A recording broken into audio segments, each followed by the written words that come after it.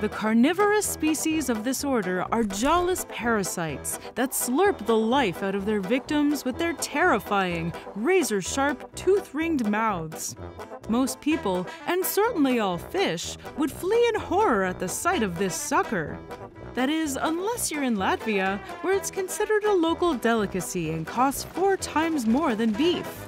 This is the lamprey.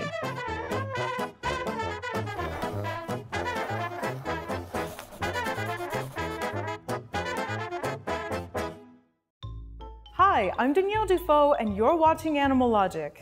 Lamprey are an order of about 40 species of ancient vertebrates called petromyzontiforms. 18 of those species are carnivorous, parasitic, and here to give you chupacabra vibes. Lamprey are sometimes inaccurately called lamprey eels because of their resemblance. While eels are elongated bony fish, lamprey skeletons are made out of cartilage, actually making them more similar to sharks than to eels. And even though they are slippery as eels, thanks to their lack of scales, eels, these vampire wannabes, are not. The Atlantic sea lamprey is one such carnivorous species and is an invasive one to boot. Great efforts are taken to eliminate it, but since the lamprey has stayed roughly the same for the past 340 million years and survived 4 major extinction events, this slippery fish is certainly in it to win it.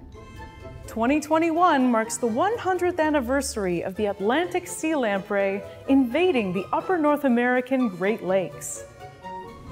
While Atlantic sea lamprey are native to Lake Ontario, the final lake in the chain of Great Lakes which serves as the outlet to the Atlantic Ocean via the St. Lawrence River, it wasn't until relatively recently that they gained access to the rest of the Great Lakes. Niagara Falls acted as a natural barrier, keeping the Atlantic sea lamprey from accessing Lakes Erie, Huron, Michigan, and Superior. It wasn't until 1921 that they were first spotted in Lake Erie, 2 years after the man-made Welland Canal, which bypasses Niagara Falls, was deepened. By 1938, they were running loose in all the remaining Great Lakes, as well as many other connected bodies of water. To feed, the Atlantic sea lamprey and other carnivorous species suction themselves onto their victims with their sharp, horn-like teeth that encircle their jawless mouths.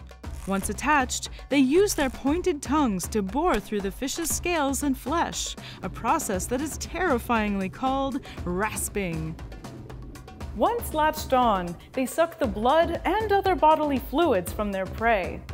Anticoagulant enzymes make sure that the helpless victim's blood doesn't clot and stop the suckfest. Creatures that drink blood are known as Hematophagus. This includes creepy crawly pests like mosquitoes, ticks, fleas, bedbugs, and leeches, which also use anticoagulants to keep their prey's blood flowing. Ooh, oh, he's biting. I can feel his teeth digging into my elbow. Other hematophagus animals include the vampire bat, the red-tailed oxpecker, and the vampire finch. Check out our vampire episode after this if you're in the market for extra chills. In the larval stage of their lives, lamprey are known as amocetes and are, by contrast, harmless as lambs. The 5-inch long amocetes bury into the beds of streams and filter feed on algae and other microorganisms. They'll stay this way for about 4 years, or even longer for non-carnivorous species. Then they turn into transformers. No, really, that's what the juveniles are called. They just look like smaller versions of their adult selves at this point.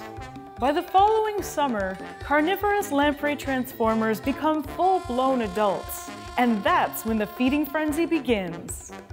Sea lampreys feed on all types of fish, including trout, salmon, whitefish, yellow perch, walleye, catfish, and sturgeon. In their OG ocean home, Atlantic sea lamprey do not typically kill the fish they feed on, thanks to coevolution. Without this coevolution in the Great Lakes, however, sea lampreys have a 40 to 60% kill rate. Each of these bloodsuckers can kill up to 40 pounds of fish during their 12 to 18-month feeding period. Then the adults spawn and die shortly after, leaving the next generation to pick up the torch of decimation. Controlling lamprey populations in the Great Lakes takes a serious team effort. The Great Lakes Fishery Commission, in cooperation with Fisheries and Oceans Canada, the U.S. Fish and Wildlife Service, and the U.S. Army Corps of Engineers, all work together to keep lamprey populations down. They do this in a few ways, by treating infected streams with lampricide, which kills the lamprey ammoset while having little to no impact on other fish and wildlife, with barriers to block the paths of spawning adults, and by tricking their keen senses of smell with pheromones to attract and trap them.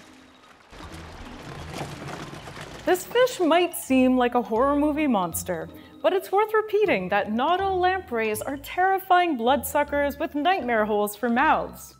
The non-carnivorous species, for example, don't feed at all. Instead, they live on the reserves they've stockpiled during their larval phase, spawning and dying within 6 to 10 months of their transformation into adults.